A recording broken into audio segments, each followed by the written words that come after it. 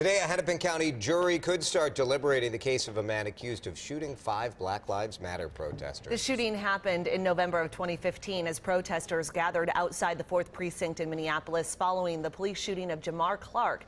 The trial of Alan Scarsella started 2 weeks ago, and now the case will be in the hands of a jury. Mary McGuire was inside that courtroom as Scarsella was on the stand earlier this week. Mary, what was his demeanor while he was testifying? Yeah, I was inside the courtroom when Scarsella was testifying in his own defense on Monday, and I was shocked by how calm he appeared. He directed a lot of his answers to the jury, and of course, those are the people who will decide today whether or not Scarsella acted in self-defense. Now, Scarsella is accused of shooting 5 black protesters who were camped out at the 4th Precinct in Minneapolis following the death of Jamar Clark on November 23rd of 2015.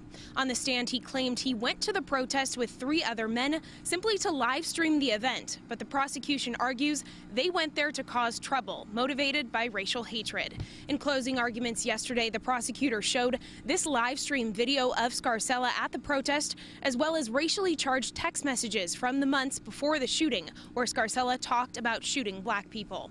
The prosecution argued Scarsella had a, quote, obsession with shooting black people. In closing arguments for the defense, attorneys for Scarsella said nothing should matter in the jury's decision outside of the night of the shooting, and that the events directly leading up to the shooting, and that an angry crowd punched and pursued Scarsella and his friends, and that he shot because he feared for his life.